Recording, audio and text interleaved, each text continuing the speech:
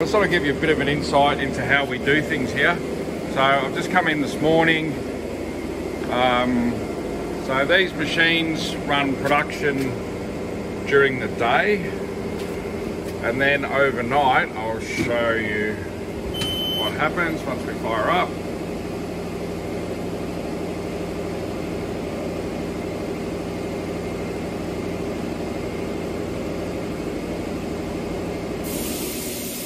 Coming.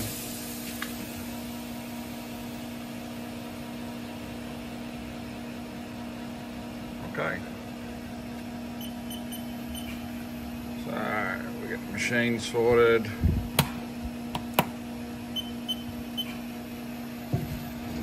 Door.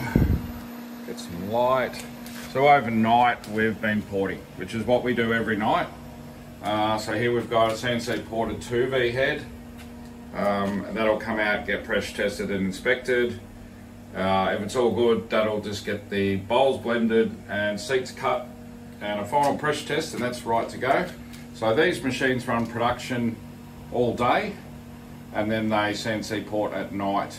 The beauty of the way we do it is it's in exactly the same fixture that we use to manufacture the cylinder head, so we can keep a lot of accuracy by using 5-axis machines the whole way. And give you an idea how long it takes to port. If we go to memory, we'll see there that that program took 11 hours and 28 minutes. That's typical for us to CNC port ahead, which is just inlet and exhaust ports. It's 3 passes. So, over to the other machine, which we're just firing up now. Spindle's warming up. Structured exactly the same way for the same fixtures, same deal.